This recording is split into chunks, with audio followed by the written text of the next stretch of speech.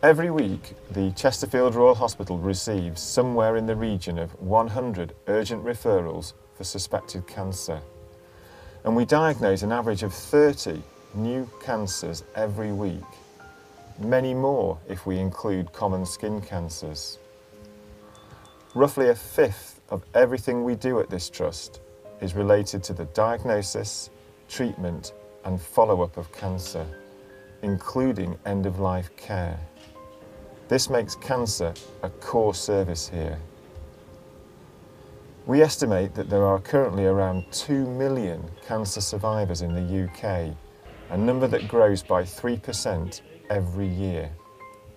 And thanks to improvements in surgery, radiotherapy and chemotherapy, cancer survivorship is improving all the time. The end of the small bowel is brought out onto the surface of your tummy. We diagnose and treat a number of different cancers, including colorectal, lung, upper gastrointestinal, gynaecological and haematological. Here is a brief guide to a few of our other sites.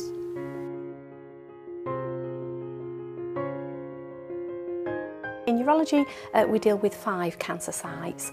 We have prostate, bladder, testicular, penile and kidney. A few years ago we developed a one-stop suspected prostate cancer clinic. It's booked directly by the GPs, it's an electronically booked service, and it just allows the patients to get an initial consultation and the biopsies on the same day, and then they return 5 working days later for the results. So within a 7-day period a patient can have the results, and then we can decide what treatment they require. Before we introduced this service, we actually looked at our sort of current pathway, and it was taking up to 3 weeks for patients from their first visit to the diagnosis, and we just felt that 3 weeks was too long for patients to wait. They're obviously anxious about results, and this way we found the correct balance really from getting a consultation through to a diagnosis. It allows the patients to know exactly what the diagnosis is, and then it gives them the opportunity to listen to treatments that are offered to them, and then they can make a decision. We have a wide range of treatments that we have to offer gentlemen who are diagnosed with prostate cancer. If the cancer is very small and there are no signs of spread, then the patient can opt for surveillance of the cancer, or they can decide to have a treatment such as surgery or radiotherapy straight away. For gentlemen whose prostate cancer is spread towards the edges of the prostate, or perhaps outside of the prostate or other parts of the body, then we can actually start them on hormone therapy, which is an injection treatment, and this helps to control prostate cancers, and we can start that the same day as the decision is made. We obviously have close links as well with Wiston Park for radiotherapy and with other hospitals for patients requiring surgery. Nikki James and myself facilitate a prostate cancer support group. We very much enjoy doing this. We've been running for 10 years now, and again this is one of the largest support groups in the whole of the country, which has been nationally recognised, and Nikki and I are very proud to be part of that.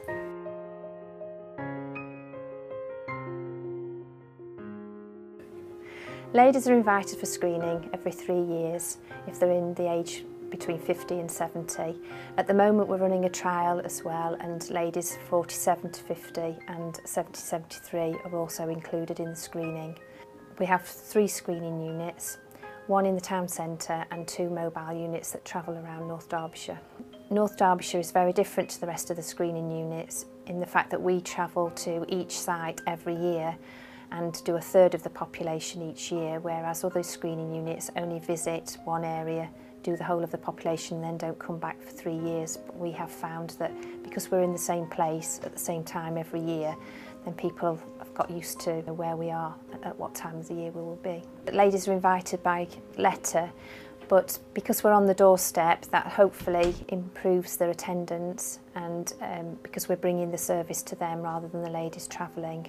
We usually take 4 views for a mammogram, and that's two views of each breast, and the breast is compressed from top to bottom and then from side to side. The examination, some ladies do find it a little uncomfortable, but the compression is required for two reasons. One, to reduce the thickness of the breast, and so that reduces the amount of radiation that we need to actually take the image. And secondly, because the breast is close to the heart, we need to prevent movement, and so the compression reduces the amount of movement on the image so that the images are as clear as they can be. Here at the Royal we're very lucky because we have all digital equipment now. It's the gold standard, it's state-of-the-art equipment, and we're very fortunate to be able to have digital in all our areas.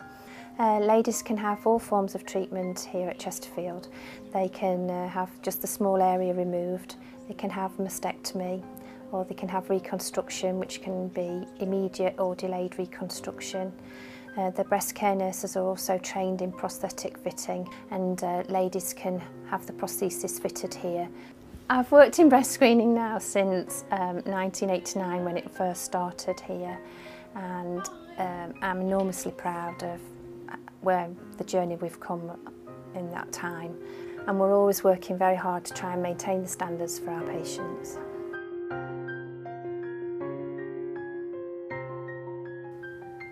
The Chesterfield Royal Hospital's Cancer Service has been placed in the country's top 10 performers for the second year running, following the recent results of the Patient Satisfaction Survey. Following on from last year's tremendous results, this shows that far from resting on our laurels, we've continued the hard work to improve even further and ensure that we deliver the best possible care to our cancer patients. Over the last few years, we've added a lot of different regimens to our cancer treatment services to offer patients in our region more of a choice as to where to be treated to allow them to receive their care closer to home. We've also worked incredibly hard to maintain the privacy and dignity of our patients and make sure that they're kept fully informed about their treatments so that they're able to make those choices whilst armed with all the facts. The feedback we've had has been absolutely tremendous from patients and proves that we have a service the whole region can be proud of.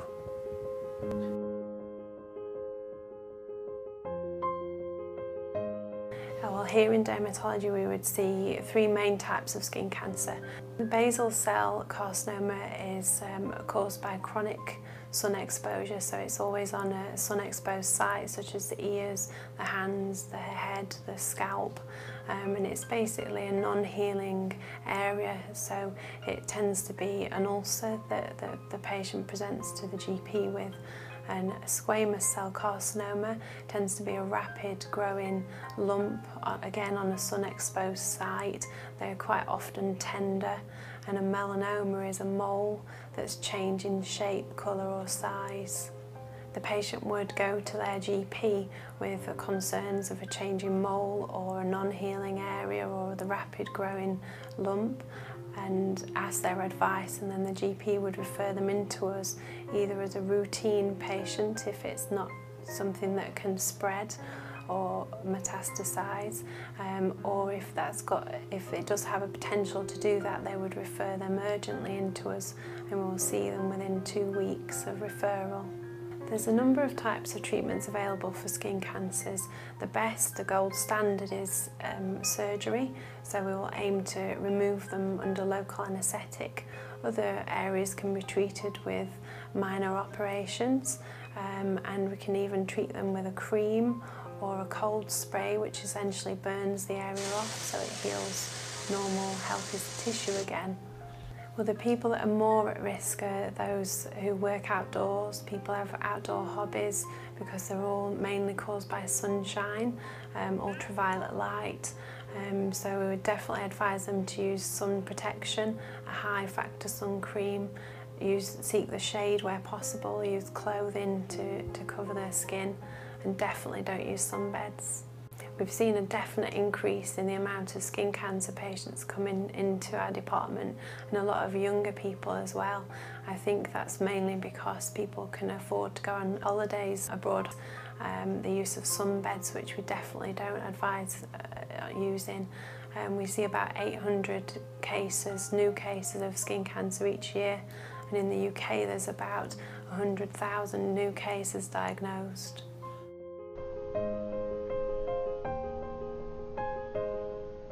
Cancers referred into Chesterfield Royal Hospital would be mouth cancers, so cancers of the tongue, the lip, the jaw, the cheek. There would be throat cancers, cancers of the larynx, of the voice box, and we do also see cancers of the thyroid gland. They're referred into us as well. Many of our patients are referred into us via our neck lung clinic, where ENT consultant, max fax consultant and thyroid consultant will sit together and see patients referred in by red letter. Patients then on that day will get an ultrasound scan if they feel that this lump is of suspicious nature, and will then have biopsies done, and results can be returned very soon, and very swiftly we can get a diagnosis of a cancer. Other patients are referred directly into the ENT team, the MaxFax team, from either their dentist or their GP, and again by urgent letter. When myself and Mary came into post, we realised that there was a need for a support group for patients with all head and neck cancers.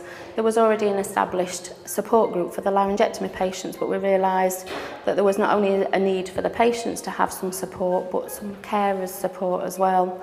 So yeah, we questioned a lot of our head and neck cancer patients, and over time we then formed Heading Forward in July 2010.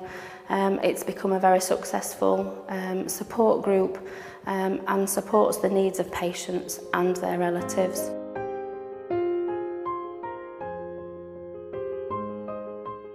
Most people come in to see me for a wide range of subjects, but primarily around travel insurance, housing benefits insurance, signposting to any type of cancer that the patient has been diagnosed with.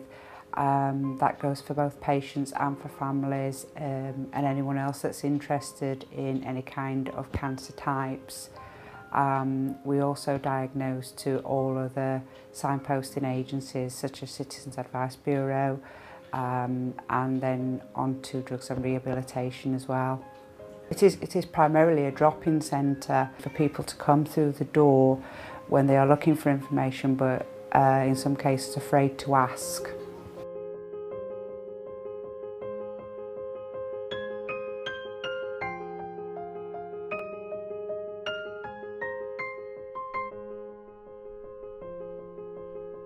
My name is Dave Cotton. In April 2013, I was diagnosed with non-Hodgkin's lymphoma. I've been receiving treatment at the Chesterfield Royal Hospital, including chemotherapy sessions at the Cavendish Suite. And this is my story. Well, they explained to me that I didn't need to have radiotherapy at all. It was simply going to be a chemotherapy treatment.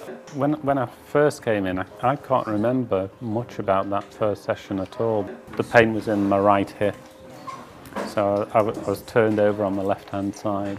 And I can remember that quite vividly, and I was here all day. I think I did have a slight reaction to the drugs when they first went in, and they had to stop them. So for about 20 minutes there was a delay in putting the drugs in, and then they restarted this computer-controlled machine, but they set it at a lower rate. So effectively I came in probably at about 9 o'clock in the morning and finished about 4 o'clock or 4:30 in the afternoon. But since then my body has adjusted to the drugs, and as it has done, they've been able to increase the speed. So I'm not in for as long as I was that first time. After the first chemo, a bad reaction to one of the drugs that I'd been given, and I came out in a rash which was all over me effectively. It started behind a knee and then it just spread like wildfire. And it was very hot and it was very itchy, and it took them a few days to realise what the reaction was to, so they stopped that drug. And then I started taking an aqueous cream, which eventually kind of did relieve it. But other than that, the chemo treatment itself has been pretty straightforward. Occasionally some of the nurses have struggled to get a cannula in, but I know that that's fairly common, and I know that I've had fewer problems. So the treatment has just been here, being sat up, hooked to these machines for several hours, and then chatting normally to other patients in a similar situation. And I've seen a few people come and go and kept in touch with them through clinics. And it's gone pretty well. I'll be tired tomorrow, but typical pattern is the day after my chemo, I am pretty kind of wiped out. It's just an injection to put the cannula in, and then they feed the drugs through, and it's been straightforward. It's really, really relaxed, and the bits that you're not picking up today are the humour. There's absolutely great banter in here, but it's an absolutely brilliant place, and all the people that I've seen who've come in here feel, I think, they might not express it the same way, but they feel the treatment's very good, and it is very, very relaxed. Everyone is different, and not everyone's going to have my experience, but my experience has been brilliant. I've had very, very few side effects when they give you the chemotherapy booklet, which lists the kind of symptoms that you can get, the sickness, the loss of appetite, those kinds of things. I just haven't had them. Now I know I've been very lucky with that, and other people might be very lucky too. You just don't know. You just have to go with it and see it through, and hopefully you'll come out the other side and things will be fine for you too.